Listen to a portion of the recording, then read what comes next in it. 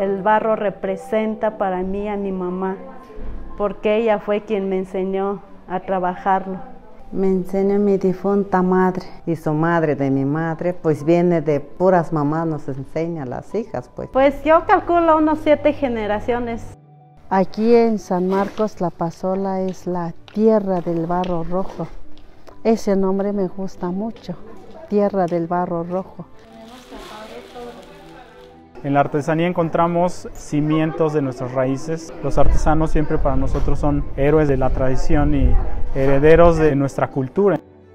Los diseños originales son las ollas, los comales, los zapazles. Yo me gusta hacer piezas grandes, me gusta hacer las miniaturas, las figuras. De todo hago, pero la que vendo más es la salsera.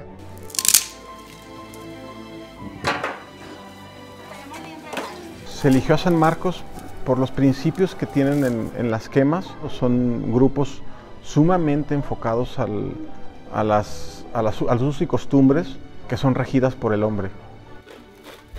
Poder empoderar al grupo de mujeres era algo que nos hizo voltear a ver al pueblo de San Marcos Tlapazola. En la Fundación Alfredo Harpelú, Oaxaca, teníamos ya un tiempo hablando y preocupándonos sobre el tema de ecología y de salud de los artesanos. Para nosotros es totalmente un honor tener la oportunidad de poder colaborar con la Escuela Nacional de Cerámica porque hay expertos en el tema. Nosotros meramente en esta parte queremos ser el enlace y queremos ayudar lo más que podamos para que pueda ser una realidad tener hornos libres de humo aquí en Oaxaca.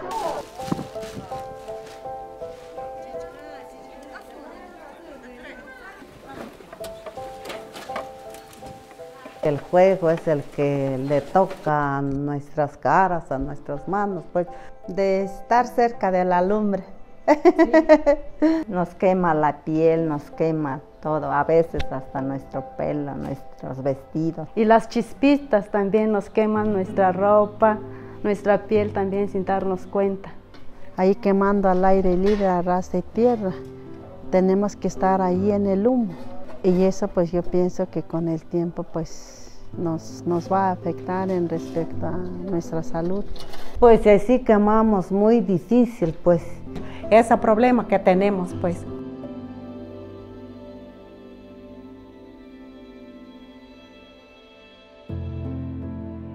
Este horno en Oaxaca viene a plantearnos una manera de trabajar con instituciones muy diferentes hasta como las venimos trabajando ahora. Fue el interés de la Fundación por llevar este proyecto a todo el estado. Tanto es así que ahora la Fundación HARP son nuestros embajadores en el estado de Oaxaca. Tenemos la intención de hacer los más hornos que podamos. Tenía que ser clave venir a ver cómo se arma este primer horno. Comparado con quema de aire libre, este horno de una quema podemos quemar mucha cantidad y la temperatura muy pareja, entonces productos salen muy parejos, ¿no? La calidad. Pues que sí tiene un buen funcionamiento y a pesar de también la contaminación, sí, como dice su nombre, sin humo, y el sistema que es innovador.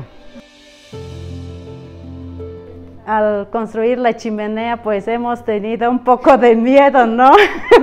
Por la altura, por el temor de los temblores también tenemos miedo, pero al hablar con las chicas de Chiapas, pues ahorita ya estamos más tranquilas ya estamos, porque dicen que ahí pues la chimenea pues no se afectó en nada.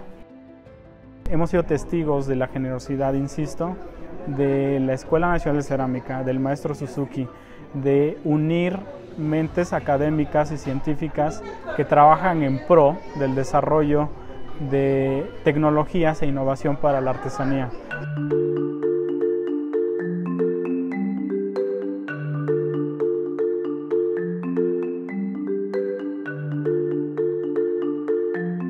Me sorprendí mucho cuando el maestro Suzuki empezó a formar los tabiques. Poco a poco voy dando cuenta pues que es algo muy diferente a los hornos de los demás artesanos.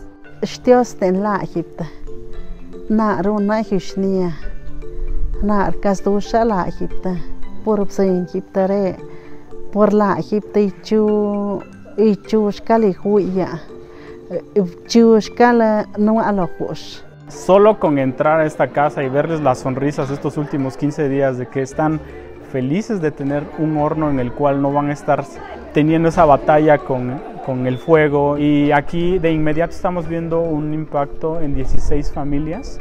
Son 16 mujeres, cabezas de familia, que van a estar utilizando este horno. Por lo que veo en la primera quema, todas están aprendiendo, todas tienen curiosidad de cómo cargarlo y bueno, esa es la satisfacción más grande que nos puede dar, ¿no? Cada vez viendo su trabajo, cada región tiene su propia tradición y técnicas. Y entonces, cada lugar yo puedo estudiar muchas cosas. Creo que si se sigue por este camino de compartir, de estar abiertos, de capacitar más gente, y este tema de armar hornos bajo el tema de tequio en Oaxaca es maravilloso. Alguien pone el espacio, alguien pone la comida, alguien pone el hospedaje, alguien pone los materiales y el trabajo humano es lo que hace, el equipo es lo que hace que las cosas se materialicen, ¿no? Entonces, encontrar aliados, sinergias con otras fundaciones, no auguro nada más que esto sea 10 veces, 100 veces más grande de lo que estamos viendo.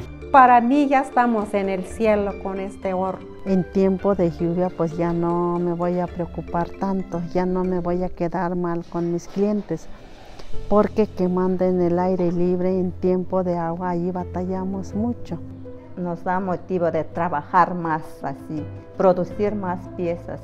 Y las mujeres del barro rojo quieren avanzar más allá de lo que estamos ahorita. ¡Bravo!